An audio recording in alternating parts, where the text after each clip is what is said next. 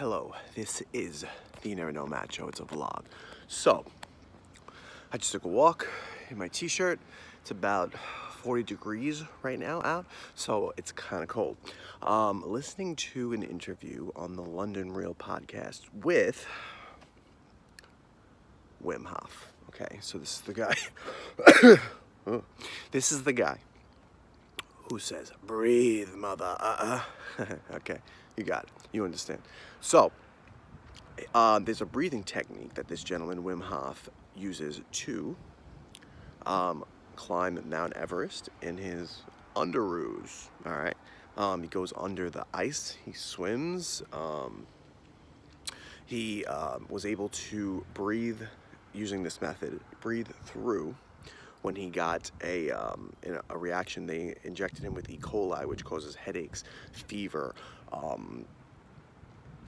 all kinds of sickness within 3 to 6 hours. But he was able to breathe through and control it inside his body, which is kind of crazy. But just now I was using his breathing technique, so I'll tell you what it is. You breathe deeply.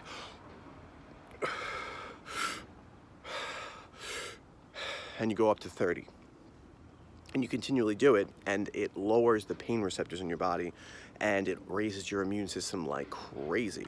So once you get to the 30th breath, you kind of want to be sitting down, because you could, if you breathe those 30 breaths, then you hold, and then you breathe out, and you hold it out for as long as you can.